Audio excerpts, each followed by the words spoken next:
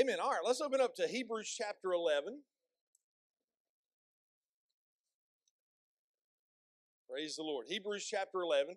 So, as we were praying about, uh, what to, the direction to go this year in our services, I felt like the Lord told us that 2024 would be a year of great faith. And here's the thing about faith. We talked about this last week. We talked about what faith is and how faith is simply the simplest form we can put, the simplest word we can put on faith is just it's a firm persuasion. Faith is a confidence. Faith is an assurance. Faith is a conviction. And, but here's the thing about faith. Your faith is only as good as how it's been tested. Right? Now listen, I can say all day long, I have great faith. But you know what? When a test comes, if I fail that test, you know what? My faith wasn't that great. So here's the thing about great faith. When the Lord said it's going to be a year of great faith, it means this. There may be some things that happen this year, that will be happening this year, that's going to require us to use faith. And that will require you and I to step out and to have our faith tested. Amen. I didn't say, I don't mean that God's going to bring bad things into your life just to test your faith. But you've heard me say this for years, is that if it shows up on your doorstep, you're more than able to overcome it. It would never show up on your doorstep. God will not allow something to show up that is greater than you can handle. Because see, with Him, all things are possible to him that believes. But you see, here's the reality of this, is that what we're learning, and we're taking our time in this. I learned, I grew up in church, and I grew up in a denominational church, and I didn't hear anything about faith. I didn't. I learned about faith for salvation, and that was good. And I heard that every Sunday.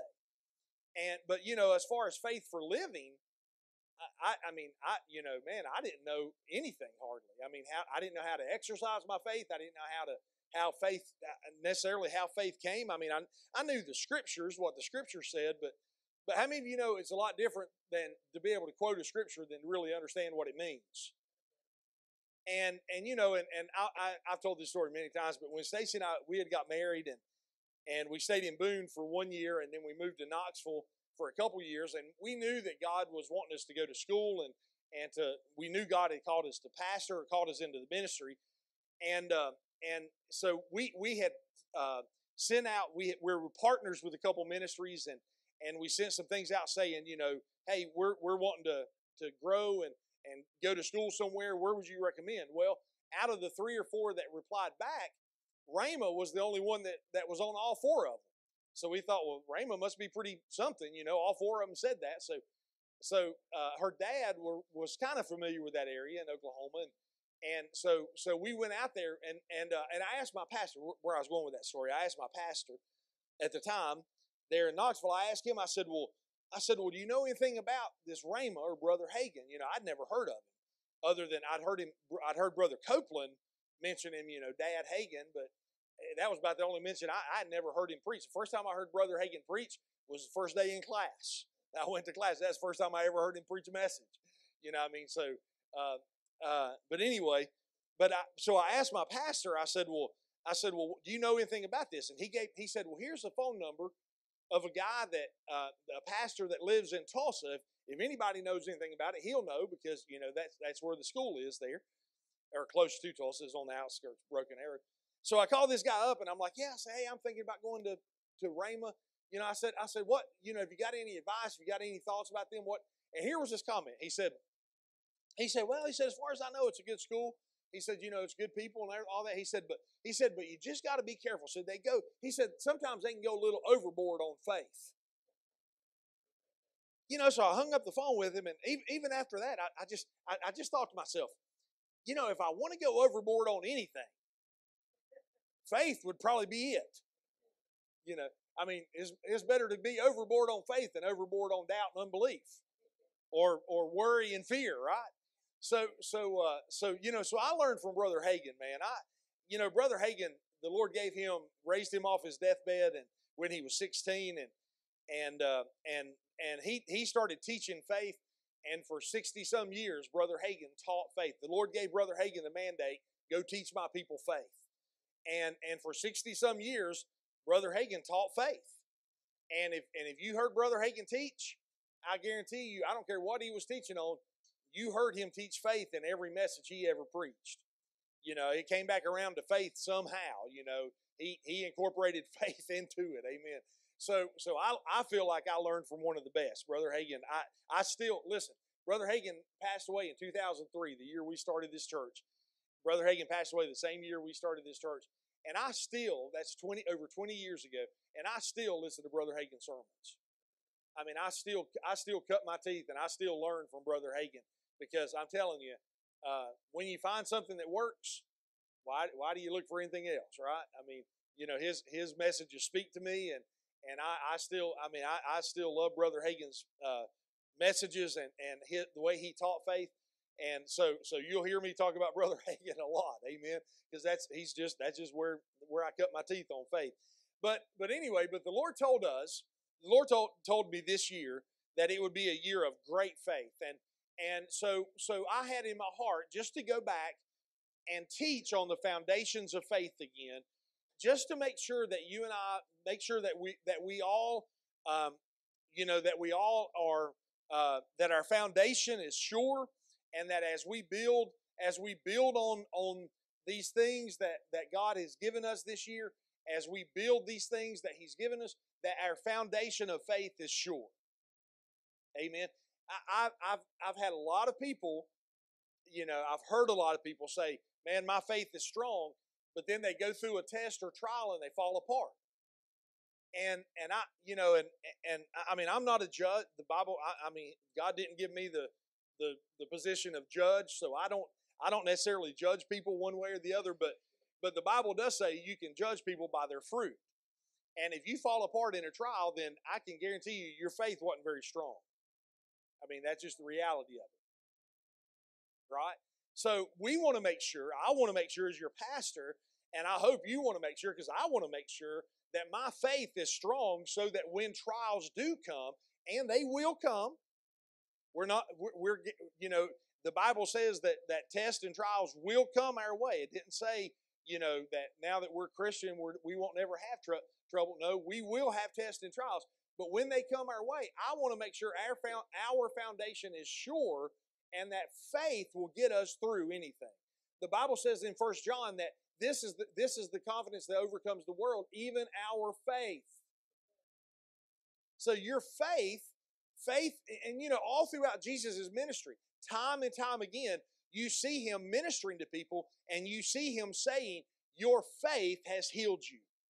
Your faith has set you free. Your faith, according to your faith, be it done to you. So see, your faith is an important part. And we're going to look at, now last week we looked at what is faith, and we qualified that, and we said that faith is a confidence, it's an assurance, it's a firm persuasion, and just knowing what God has said is true. And our faith, now remember this is something we'll go back to many times, but our faith is in Jesus. We don't put faith in our own faith. We don't put faith in ourselves. The Bible's very clear on this. Our faith is not a self-righteous faith. God is not pleased with the self-righteous faith. Our faith is in Jesus Christ and the death, burial, and resurrection and what He did for us. That's why we get power. That's why our faith works. Because if our faith was simply faith in you, then boy, it wouldn't take long before we'd be in a ditch somewhere. But see, when you put your faith in what Jesus has done, then that will never put you in a ditch. Amen. That'll never steer you wrong. Amen. So just keep that in mind. So let's look at Hebrews 11:11, and we're going to look at, we went over some of these scriptures last week, but I want to add a couple more things. And man, this week, the Lord this has really jumped out at me, and I want you to see this week as we talk about I don't know whether I want to call this why faith or the importance of faith. Last week we talked about what faith is, but sometimes I think it's good to know, what faith, why it's important that we understand faith. I guess that's maybe what we're going to talk about. That's the way I'll label this. Why it's important that we understand faith. So Hebrews 11:1 is the definition. It gives us the definition of faith and a good description of it. It says this: now faith is. So the first thing, and bear with me because we're going to take this slow and I'm going to do a lot of teaching, okay? Notice that the first thing about faith is that it's now. It didn't say in the future faith will be. The definition of faith given to us in Hebrews 11 says this: now faith is. And we talked a little bit about this, and we'll teach in depth on this, but just to let you know, faith and hope are different. Faith and hope are not the same thing. And a lot of people that say that they're in faith are actually just in hope. And they don't know the difference between the two. But you're going to know the difference, and you're going to understand why faith is now and why hope is always the future. Okay? And we're going to look at a little bit about that today. We're not going to go as in depth on that, but we're going to be hitting that as we go along. So he says, now faith is the substance of things hoped for. So notice that. Faith is the substance of things hoped for, the evidence of things not seen. So your hope is always for the unseen. Hope is for what you don't have. Hope is for something that you're believing for, okay? That you're expecting in the future, that you're believing. But what faith is, the difference between faith and hope, you're hoping for this thing, but what faith does, faith reaches out and says, I'll take that hope and I'll bring it into today. I'll bring it into now, because now faith is the substance of things hoped for. And the difference, one of the big differences of that you can see, I'm sure you've seen this illustration. If like Stacy was believing for a Bible or hoping for a Bible, and I walked up and handed her a Bible, well, when I handed her that Bible, she wouldn't have to hope for it anymore. Why? Because she had it. And it's a reality now. She was hoping for it, and now something brought it into existence. And now she's got a hold of it, and when you get a hold of it, then it's yours. There's no longer faith or hope required for it. It's now yours, right? So he says, faith is the substance of things hoped for. So faith brings, I want you to notice as we go through this today, how many times he talks about the invisible, things not seen. Because, see, that's really important, because we touched this last week. Faith is not calling the things that are as they are not. See, a lot of people get that mixed up. We hit that last week. The Bible says faith is calling the things that be not as though they are. The things that are not seen, it brings them into reality. Faith doesn't take the things that are seen and make them disappear. Now, in your believing, it can take like maybe a sickness or a problem, and the Bible said, Mark 11:23, we know they said if you say in your heart, you believe in your heart, and you say unto this mountain, be gone, be cast into the sea. If you don't doubt those things you say in your heart, you'll have what you say. So faith can help you remove things, but faith in and of itself calls the things that be not the things that be not and brings them into existence. Okay, so we'll look at that as we go too.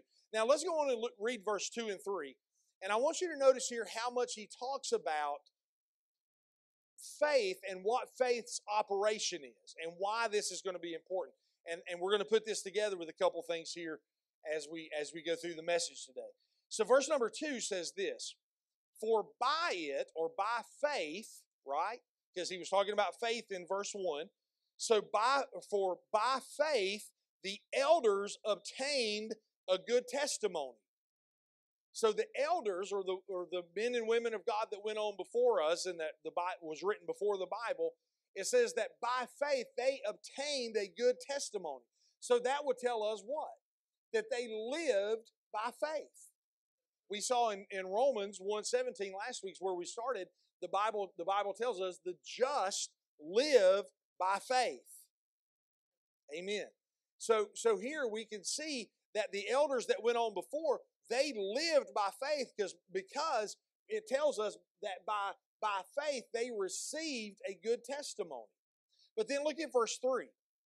It says, by faith we understand that the worlds were framed by the Word of God. I mean, that's really important. Notice that. The worlds were framed by the Word of God.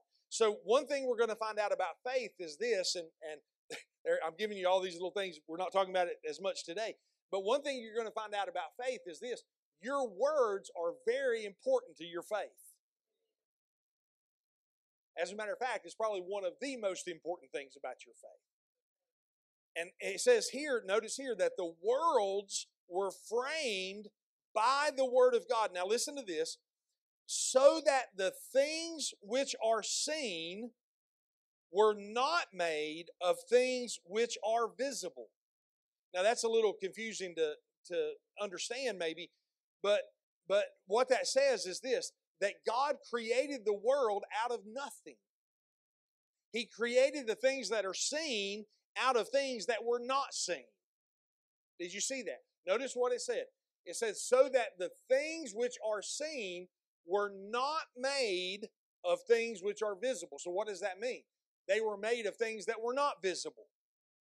So when God spoke His words, and God, whatever He says is going to come to pass, because God can't lie.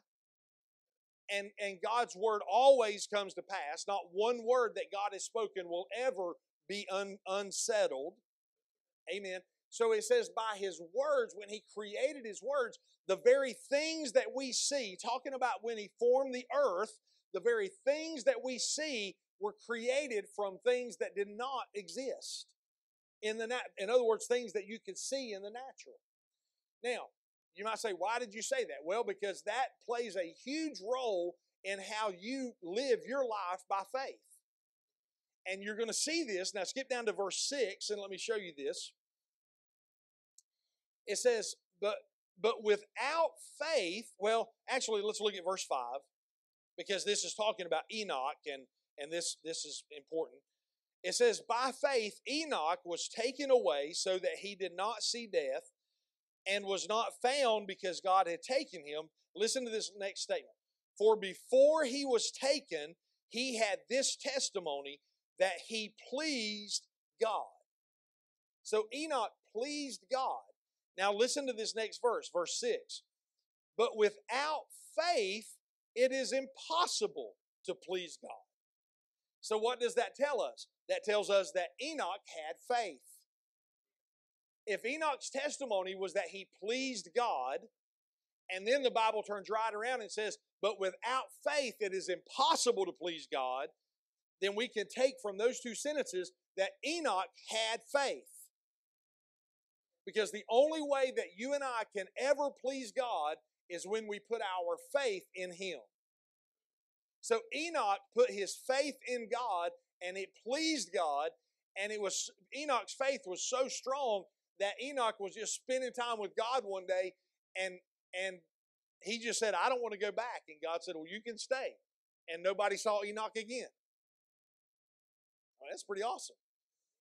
Amen. His faith pleased God. But now I want you to notice this. Let's go on and read the rest of this verse. But without faith it is impossible to please God, for he who comes to God must believe that God is, and that God is a rewarder of those who diligently seek Him. So there's two things about God. You have to believe, number one, you have to have faith that God is who He said He is. That God is. But not only do you have to believe that God is, you also have to believe that God, that it is a truth that when you diligently seek Him, He will do what He said He will do. You know, we sang that song this morning where it said, I believe He's speaking, I believe He's moving, you know, I believe He's working all things for our good. You know, you can say that and you can sing that, but if you don't believe that, it's not going to make a difference in your life at all. But if you believe, you see, so many people, I hear so many people say, you know, well, Pastor, I just can't hear the voice of God. You know, I just can't hear God speak to me. I just, you know, I just don't know. And, you know, and sometimes I've asked this question, but other times they tell on themselves even by their words. But sometimes I'll even ask the question, well, do you believe God can speak to you today? And you know what? Sometimes those people say, well, I don't know. You know what? If you don't believe that God will speak to you, then chances are you won't hear Him because you're not listening for it. But if you go into your prayer time, if you go into your prayer time and your word time and time in His presence, if you go into it and you even make the confession, Lord, I believe you're speaking to me today. Lord, I believe you're going to show me things today. I believe you're going to, Holy Spirit, you're going to open up this word, and as I read this word, it's going to become alive to me. You're going to speak to me through your word, through prayer. You know, if you go into your prayer time like that, you will hear the voice of God. You will hear Him speak to you. But if you don't believe it, you know, if you don't believe He speaks, if you know, I've heard people that you know, anytime you have a healing ministry or a supernatural ministry, people are going to come against that and tell you that it's not for today and all this. And I've heard different ministers say this, that in some of their conversations with people that don't agree with them, they'll make comments like this. Well, you know, they'll be saying, well, I don't believe that God heals. I don't believe that God does this. I don't believe that God does that today. And the pastors will ask them, well, how many people have you prayed for to be healed? Well, none, because I don't believe God heals. Well, that's why you don't see healings. If you're not praying for people to get healed, you'll never see anybody healed. Amen. If you're not expecting for God to speak to you, then you're never going to hear Him speak to you. You see, there's a huge part in our relationship with God is our believing that God is who He said He is and that He will do what He said He would do. And if you don't believe those things, then you're not going to receive from God. And that's what this verse says. He says, without faith, it is impossible. So these two things, you have to have faith that God is, and you have to have faith that that He is a rewarder of those that diligently seek Him. But now look at verse 7. And we're probably going to come back and unpack that some more, but I'm trying to get somewhere this morning. Look at verse 7. I read on a little bit, and this just speaks to this. Because remember, we're talking about, I want you to see the invisible this morning. I want you to see the importance the invisible plays in your faith walk. Okay? Because he says that, you know, he said in verse 1, it said that faith is the substance of things hoped for, the evidence of things not seen. Then it said that, you know, God created the world, and it was the things we see were not created by things that were seen. And then look at verse 7. This is an interesting verse. By faith, Noah. So notice he said that Noah did this by faith. It says, by faith, Noah, being divinely warned of things not yet seen, he moved with godly fear. So now before I read the rest of it, get this picture. So God showed up to Noah one day and told Noah, I'm going to flood the earth. It's going to rain. The first question Noah had is this: what is rain? Because the Bible said it had never rained up to that time.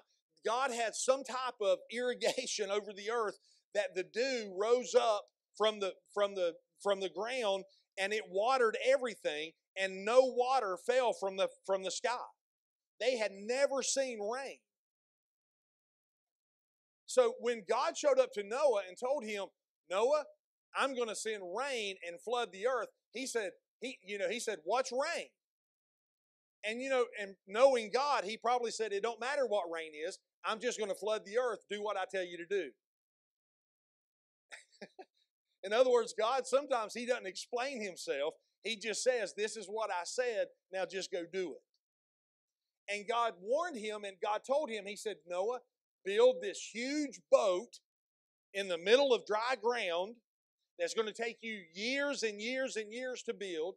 People are going to persecute you. People are going to laugh at you. People are going to call you crazy. People are going to make all, and we don't even think about this. Where did he get the money to do this? This is a huge boat. I mean, this wasn't just a little canoe. I mean, this thing was big enough to hold 2 of every animal. I mean, we're talking about a huge thing here. So it says, now notice what it said. It says that God warned Noah of things not yet seen.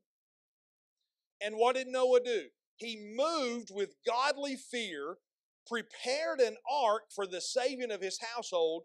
Now listen to this. By which he condemned the world and became heir of the righteousness which is according to faith. Paul, put that up from the, I think it's the Message. Let's look at the Message in verse 7 there. I believe it's in the Message. I saw this that brought this out really well. Now listen to this. By faith, Noah built a ship in the middle of dry ground. He was warned about something he couldn't see. God told him, in so many years it's going to start raining. And Noah just said, okay, I'll act on what you tell me.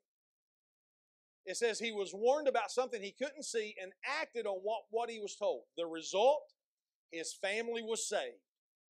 You know what the result of your faith will do? It'll save your family. When God tells you to do something, if you will act in faith and act on what he tells you to do, regardless of whether you understand it or not fully, it pays to obey God. Amen. His family was saved. Now listen to this. Now I love this. Listen to this. His act of faith drew a sharp line between the evil of the unbelieving world and the rightness of the believing world.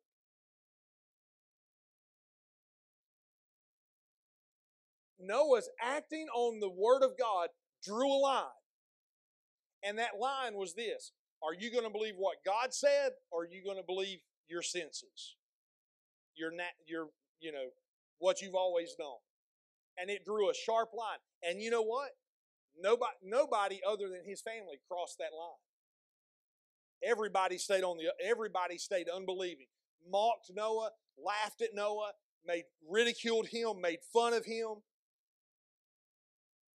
It goes on. As a result, Noah became intimate with God. When you act on faith, it will bring you closer to God. All those people laughed until when? That first raindrop hit them on the head. Then they were like, Noah may have been onto something. And it was fine for a little bit until there was so much rain that it started coming up to their ankles and then their knees. And then you know what they all did? I think they all started running toward Noah's house. But you know what? It was too late. The line had been drawn.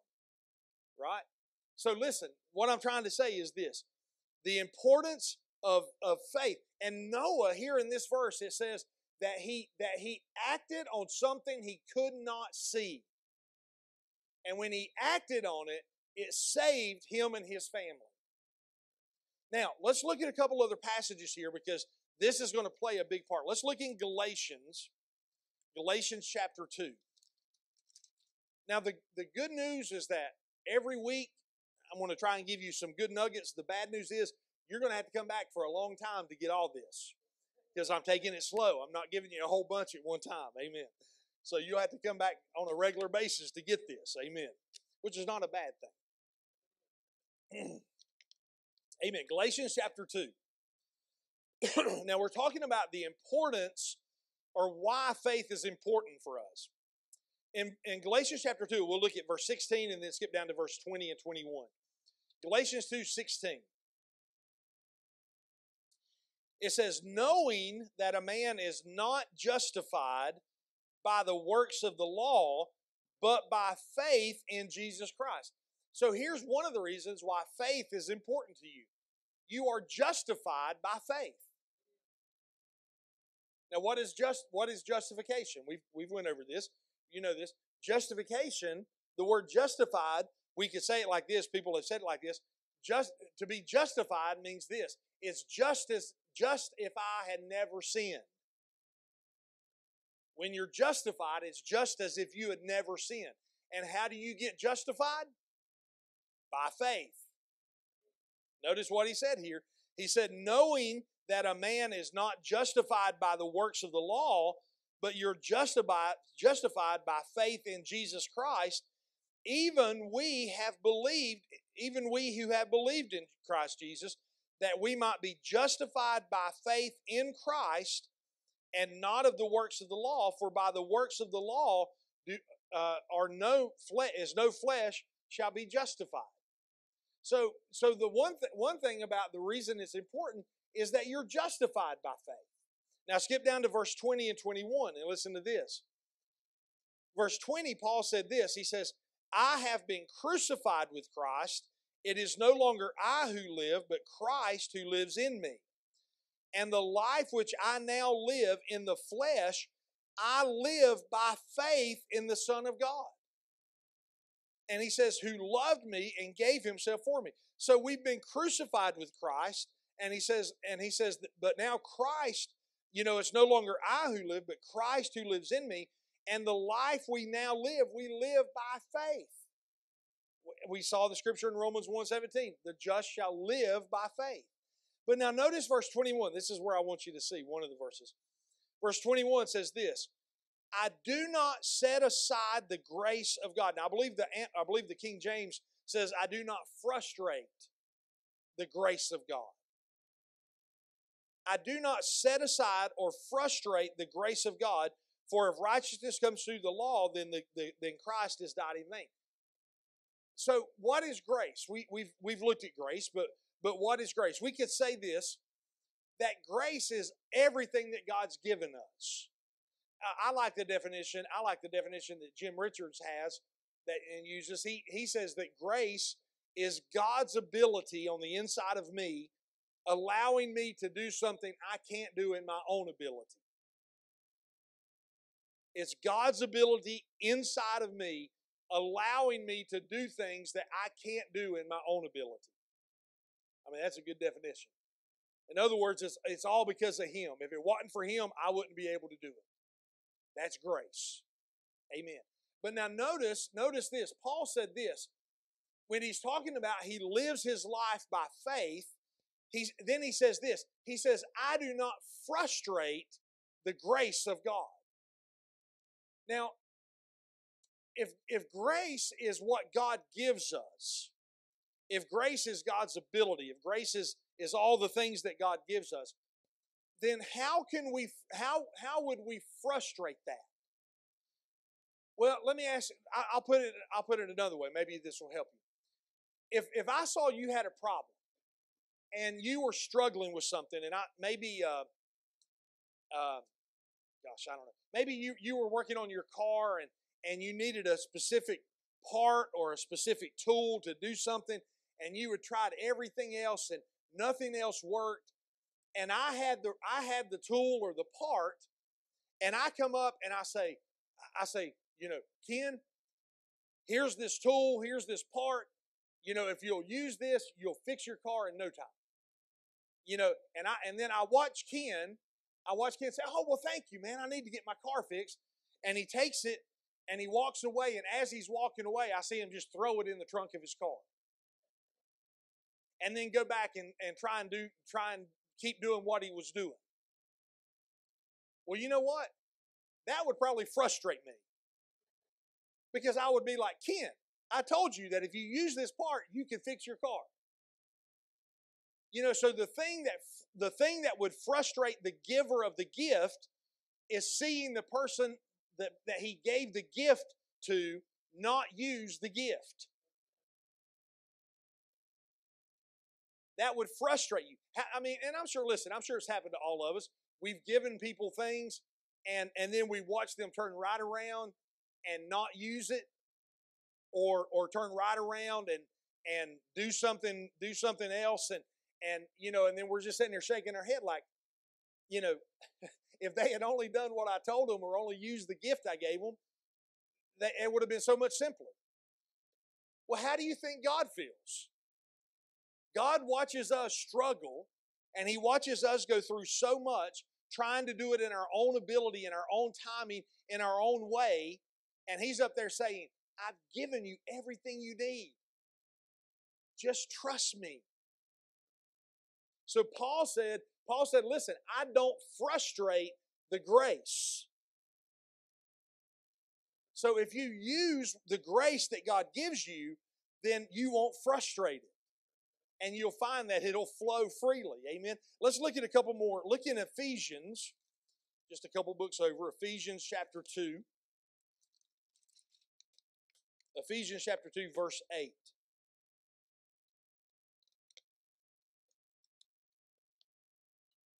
Ephesians 2:8. And Ephesians 2:8 says this, for by grace have you been saved through faith. And not of yourselves, but it is the gift of God. So salvation comes, the Bible tells us that we're saved by grace, but not by grace alone. It says we're saved by grace through faith. So see, you have to, there it goes back to Hebrews 11:6. You have to have faith in what God says. You have to receive what He's done for you, and by faith you have to believe and receive that grace, and that's how salvation comes. Now there's a movement going on right now, and Brother Hagin always talked about that, every 20 or 25 years these things come back around. He said it's just like a cycle. They just put a different bow on it, and or different gift wrapping on it, and come and call it a different name or something. But there's a big movement going on right now. It's really no different than ultimate reconciliation, but that says that everybody's going to make it to heaven, and there is no hell, and that eventually everybody's going to figure it out, and everybody's going to know that God loves them, and somehow eventually, whether it's in this life or whether it's after you die, they're going to figure it out, and they're all going to make it to heaven.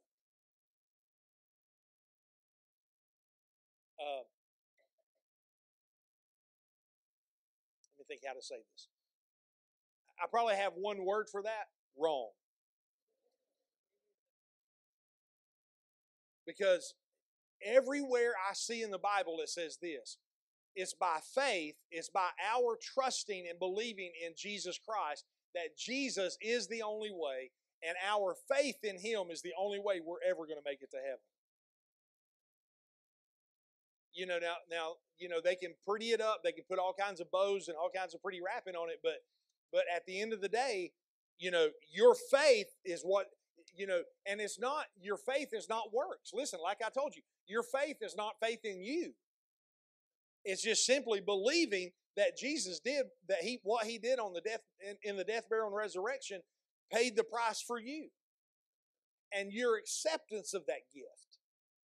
So when you stand before God, you're not going to be able to stand and brag and say, oh, I had great faith. That's why you should let me in heaven. No. It's going to be, I don't deserve to be here. Jesus died on my behalf. And what He did allowed me to be standing before you today, and it's by faith that I'm here. It's simply grace by faith, So it's not, here it says, for by grace have you been saved through faith, and not of yourselves. It's the gift of God. Then look over in chapter 3, verse 12, I believe it is. Now listen to this. This is an interesting verse. Chapter 3, verse 12, he says this: in whom talking about Jesus, in whom we have boldness and access with confidence through faith in Him. So we actually, through our faith, we have confidence that gives us access into the things of God. It's by faith that we access those things. It's by faith. It says in whom, or in Jesus, we have boldness and access with confidence through faith in Him. Praise God. So it's by faith that we have that access and confidence. Now turn back to Romans 5, and I'm almost through. I'm going to try and tie all this together for you this morning, because this is good. What the Lord showed me on this is good. So Romans 5, 1 and 2. Romans 5, 1 and 2. And we'll finish up. It says, therefore, having been justified by faith, there again is our justification by faith, we have peace with God through our Lord Jesus Christ, through whom also we have access by faith into this grace. So that even says it, even better than what Ephesians just said. So we have access by faith into grace, into what He's done for us. This grace in which we stand and rejoice in the hope of the glory of God. Now here's what the Lord told me. Let me see if I can put all this together. We started talking about in Hebrews 11 about seeing the unseen, and how God spoke. When God spoke, He spoke the world and created the world out of things that weren't seen. Then Noah, we read in Hebrews 11:7 that he got a warning from God about something he had never seen, but he acted on it in faith. And then we learn about we're justified by faith. We have access to God by faith. But here's why the invisible, or how the invisible can play a part in our faith. The promises of God in our lives. When we're believing God for a promise, when we're believing God, we'll just say we're believing God for healing. That's a big one. We're believing God for healing, and we know that God says, by His stripes we were healed. And we know that the Bible, we see time after time that everybody that came to Jesus was healed. Jesus never turned anybody away. Everybody that ever came to Jesus for healing received their healing. So a sickness comes and attacks us. We're hit with symptoms, and then so we start quoting the scriptures, and we stand on the word, and we start saying, I believe, Jesus, I believe by your stripes I'm healed, and we've got our healing scriptures, and we start standing on them, and how does faith play a part in that? Well, here's how faith can help you access. Remember, it's by faith that we have access into the grace of God, right? We just read that scripture. So here's how we access those promises. We see a promise that we don't have. In other words, the Bible says we're healed. Right now, we're being attacked with sickness. So we can stand in faith, and we can access the thing that we don't have, which is healing, and we can bring it into existence with our faith by believing and looking at a promise that we don't have right now. In other words, I've got sickness in my body. Well, God says I'm healed. Well, that's something I don't have. So by faith, I reach out and grab that healing, and I bring it into the natural now. And by faith, I grab hold of it, and I say, now that healing is mine. I'm accessing that grace that God has given for healing, and I'm bringing it into reality right now. By faith. What is faith? It's a firm persuasion. It's a confidence. In other words, I look to the cross. I looked to the cross and I said, Jesus, I believe what you did on the cross for me. I believe in your death, burial, and resurrection. So therefore, I access what you did for me with my faith. I'm reaching out and grabbing hold of that and bringing it into my reality today. And I'm going to receive that right now for I receive what I don't have, I receive it, and I receive healing, and healing displaces that sickness, and that sickness has to leave.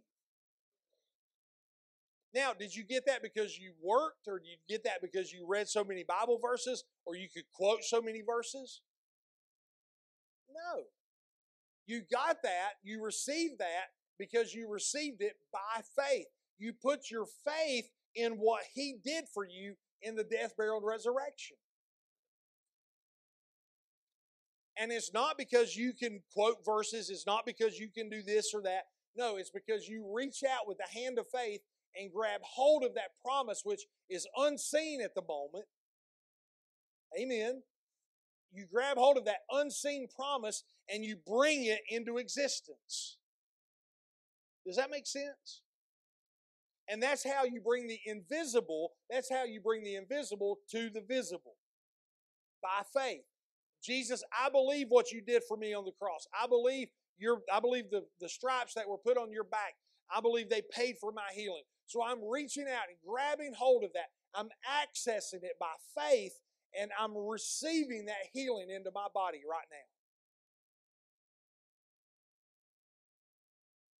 Amen. And that's how you access the invisible, the things you don't have. You reach out with the hand of faith and you bring them in. You believe that God is, and that He's a rewarder of those that diligently seek Him, and that His word is true, and that what He said will happen. Amen. And you grab it by faith. You grab it with that firm persuasion, with that confidence, with that belief that what He said is real. And that what He said would happen, it will happen. Amen. And we don't, and now listen, and we don't frustrate the grace, we don't frustrate what God has done by not believing. Amen. That's how you frustrate, by not using what God has already given us. So when it comes to healing, the one way you can frustrate that grace is to stay sick. Amen. If you stay sick, you're frustrating grace. It's not God's fault. Amen. It's something to do with us. Amen. Because God didn't design that. He didn't want you to go through that. Your faith can overcome that. But it's up to us. Amen. Praise God. And then when we realize that, the quicker we realize that it's up to us, then the quicker we'll be able to receive those things. Amen. So faith reaches into the invisible and brings those promises of God into the now, and we receive it and we start walking in the promise. And that promise, remember, there's always, in every problem, there's always a promise. You can find a promise of God for every problem you're facing. And it's a matter of faith to reach into the invisible and grab hold of that promise and bring it into the existence to give the answer to the problem that you're facing today. Amen. Amen. That's the power of faith. That's why faith is important. You're justified by faith. You're saved by grace through faith. You receive the things of God by faith. You access the things of God by faith. Everything, listen, all the promises of God are yes and amen. Amen. It's just a matter of us receiving them and saying yes to Him.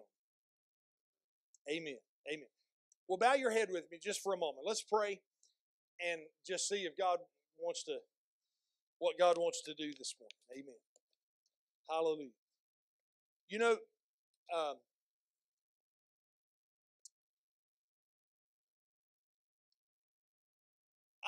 I'm a firm believer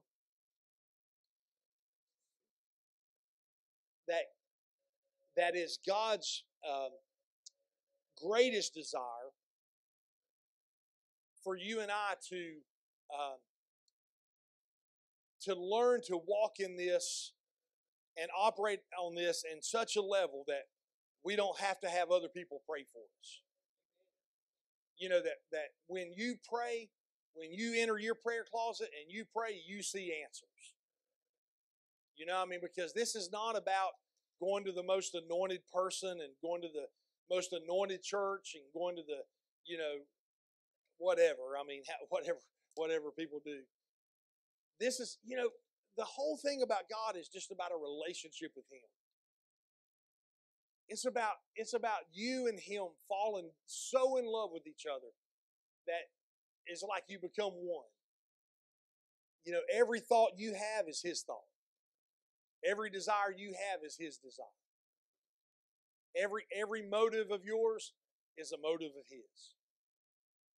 Everything you love, He loves. Everything you hate, He hates. Man, that's what it's about. And that's what this access into Him gives us. We're able just to step right into that relationship with Him. But it starts with faith. It starts with you putting your faith in Jesus. It starts with you simply saying yes to Him. And if you've never given your life to Jesus, there'd be no greater day than today than for you to say yes to Him and start that journey. And once you start that journey, it'll be the greatest journey you've ever been on. It'll be the greatest relationship. So if you're here today and you don't know Jesus as your Savior, you've never given Him the opportunity to be your Lord and your Savior, I would love to be able to pray with you today and introduce Jesus to you. If you're here and you don't know Him as your Savior, would you just slip your hand up? I'd love to be able to pray with you. I won't embarrass you. I just want to pray for you and make sure you're on your way to heaven. Praise God. Anybody at all? Well, I take that we're all born again and we're on our way to heaven. And let's stand to our feet just for a moment.